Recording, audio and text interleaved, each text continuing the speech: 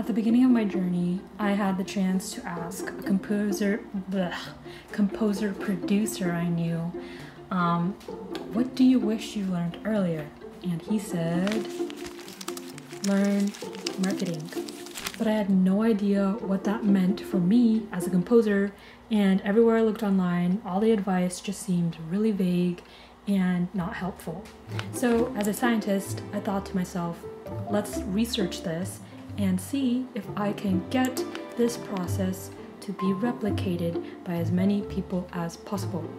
To do that, you gotta get really good at answering these 3 questions and telling this story every single time someone finds you online or meets you in person.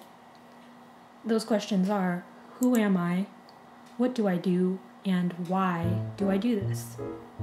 Through all the interactions you've had with me online with my content or DMs, Zoom calls, whatever, you guys are constantly learning about who I am, what I do, and why I do it. Outside of just posting music, I share all sorts of things based on the experiences I've had, the struggles, and just my thoughts on what it's like to be a composer in today's industry. I also like to find problems that I don't see other composers solving, and that's closely related to my background in science. I believe that every single one of us has a unique set of skills, personality, and experiences that can all influence the answer to these questions. Okay, and now you're asking, okay, Cheska, but where do I start? And to that, I say, show your work, teach how you work, and be a goldfish. So showing your work is not hard. Almost every single one of us does this on our Instagrams. And, you know, keep it up. Show the projects you've worked on, whether they're paid or just personal projects. Show those MIDI rolls, show how you compose, show you playing instruments, show behind the scenes. Just basically whatever you're doing, keep it up. That's a third of the equation. The second part is to teach how you work. Now I hear you saying, but Cheska, I'm not a teacher. Teaching is not my thing. I'm not a good teacher. Well, here are some interesting things you need to think about. The best way to learn is to teach. If you can teach what you do, you really know your stuff, and it will show to the filmmakers that come across your page. By teaching how you work, you can position yourself as an expert and show your client that you are the right person and that they can trust you. You can also show that your process is something that you can repeat over and over again. You understand how to begin a project and take it all the way to a final product that you can then deliver on time as expected to your client. This is something that will differentiate you from other people who appear to have great music, but when it comes down to delivering on the final product, they don't have the inspiration. I think a lot of new film composers will feel that, oh, I'm not inspired by this movie. It's very hard to separate your passion for music from what is asked of you as a film composer doing a job.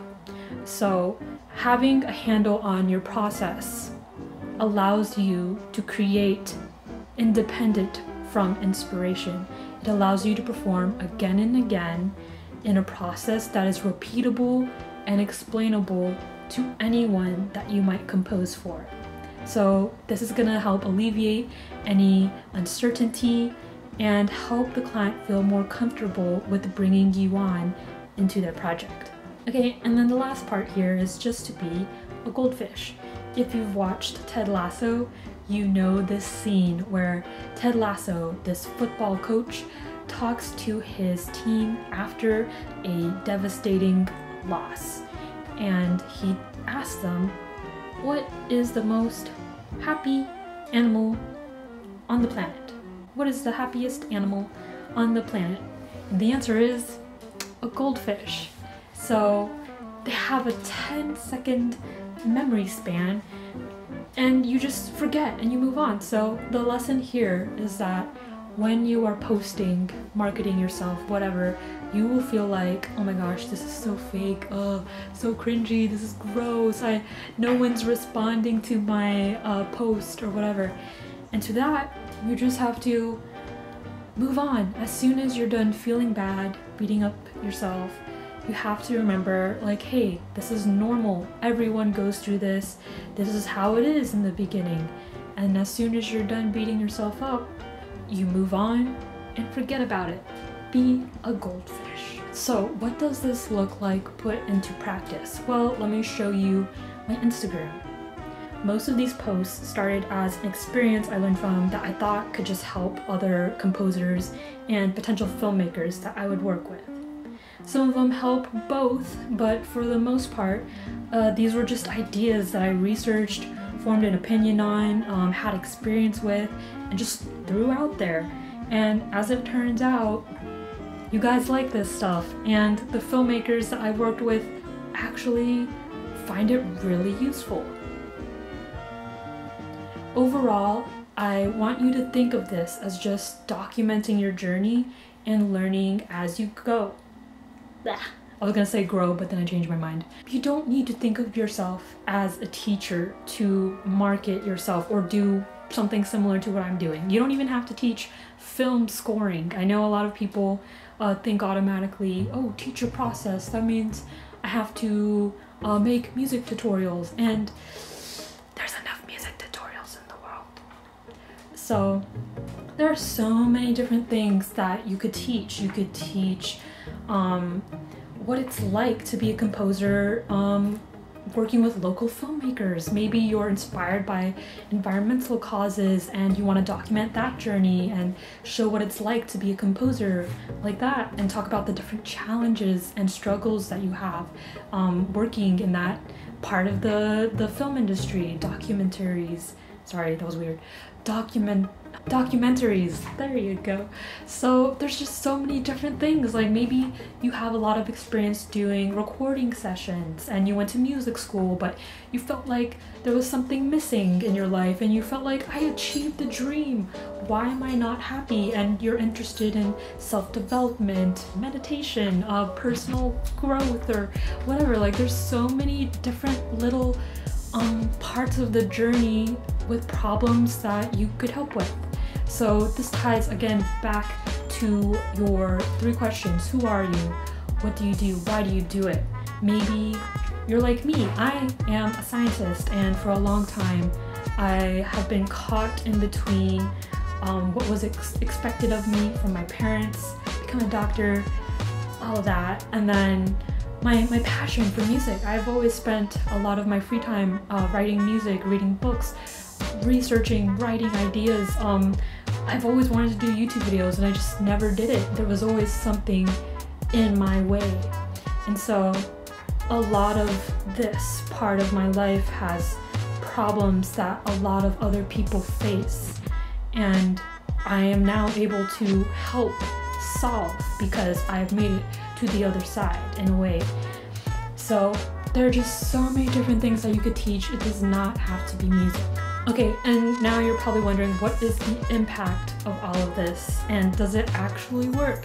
Well, the directors that I've worked with, one of them, for example, said, Cheska, wow, I love that you care about teaching other new composers, young composers, how to start a career in film composing. And that's something he cares about too. He also cares about educating and passing on knowledge and sharing with other people. And so that was something we connected on and really helped us bond. Another thing that happened, I had a director come to me and say, hey, like, you were a really easy choice for me. I'm so glad we brought you onto this project. And I actually asked, why did you choose me? And he said that I was relatable. I put a face to my music and the work that I did. He saw immediately, hey, you are someone that I see myself working with. And number 2, he saw all of the posts that I had created and he said, you really know your stuff. I feel comfortable going into this project with you. I feel like you're going to get the job done. And I was like, great. To most filmmakers you work with, if you are able to show them, hey, I got you, and you have great music, and they like you, you are gonna do great.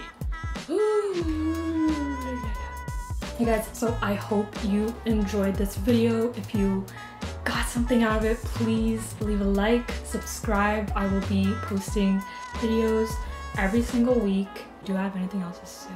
Nope. Okay, bye.